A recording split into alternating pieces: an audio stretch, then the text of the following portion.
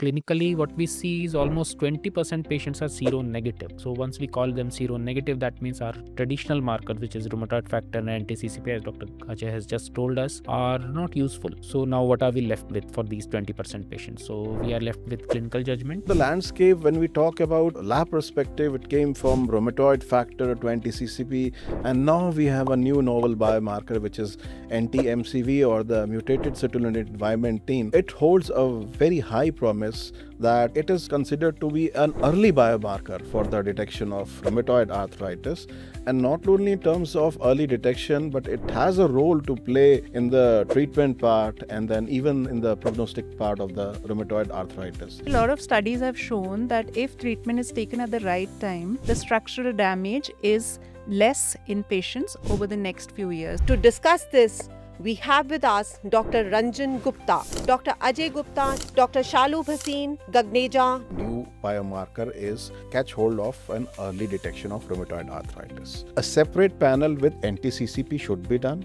because parallel testing of anti-CCP along with anti-MCV is mandatory now. Both of these markers complement each other. By testing both, we will be able to catch hold seronegative rheumatoid arthritis. Anti-CCP, even though it is specific, you don't have the sensitivity. So basically one has a quality, both of them have one quality, but then there is a limitation behind all of them.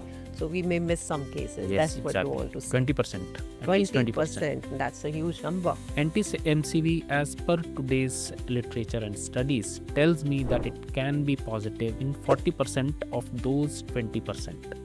So means my sensitivity of diagnosing seropositive rheumatoid arthritis shoots from 80 to 90. I'm able to catch hold of another 10% patients who were otherwise going to be labeled as seronegative. Anti-MCV would bridge the gap of those 10 to 15% patients of seronegative rheumatoid arthritis.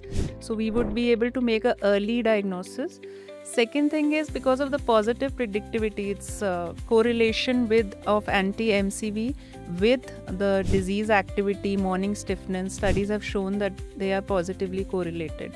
So probably in the future, it would also help us in monitoring the disease. So I think that would be a game changer and it would help us in early treatment and diagnosis.